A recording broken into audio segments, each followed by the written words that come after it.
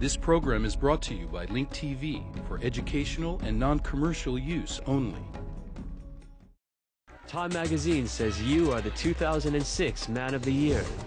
Who made the biggest impact in the region? And who is the Man of the Year in the Middle East? These stories and more on Link TV's Mosaic Intelligence Report. Time magazine named its Person of the Year, and it is you, for seizing the reins of the global media, for founding and framing the new digital democracy, for working for nothing and beating the pros at their own game. This means that they could not think of anyone. They could have at least latched onto a trend, Obama, or their favorite evil, Saddam Hussein, or Kim Jong-il. There is no you. If you make everyone the Man of the Year, what's the point in having one? Well, we right here at the Mosaic Intelligence Report have picked our Man of the Year in the Middle East, and it's not you. In 2006, bin Laden became insignificant.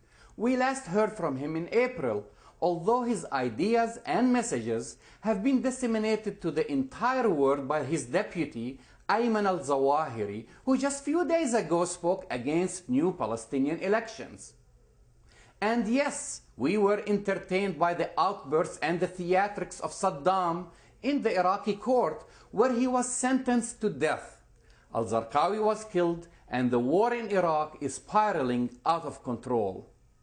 A stronger candidate for Man of the Year in the Middle East was Hassan Nasrallah, the Secretary General of Hezbollah, who managed to eclipse the war in Iraq for more than a month by surprising everyone with his defiance and resistance against Israel and its powerful army.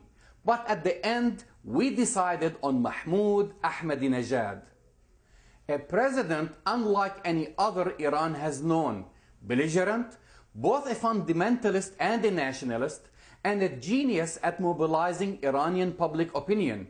He has risen out of obscurity to become one of the most troublesome and noteworthy leaders in the world. His uncompromising stand on his country's right to enrich uranium has increased the threat of further turmoil in the Middle East and edged the US and Iran closer to a military confrontation than ever before. The former mayor of Tehran and Revolutionary Guards commander has formulated a message that the majority of Iranians agree with. It's time for Iran to be strong again. That Tehran's nuclear drive is totally peaceful and aims to bring peace and security to the region. Ahmadinejad added Iran's nuclear program has been under full supervision of the International Atomic Energy Agency and that the nation wants to continue with it under the IAEA monitoring.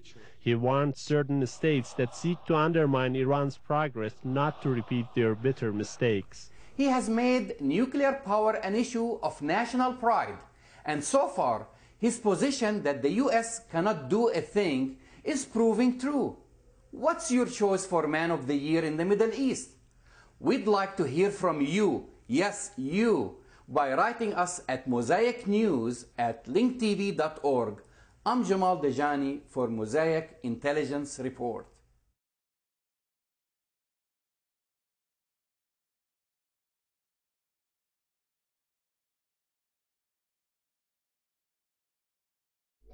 This program was brought to you by Link TV for educational and non-commercial use only. Link TV is the only U.S. television network devoted to global and national news, with uncompromising documentaries and diverse cultural programs. Programs which connect you to the world.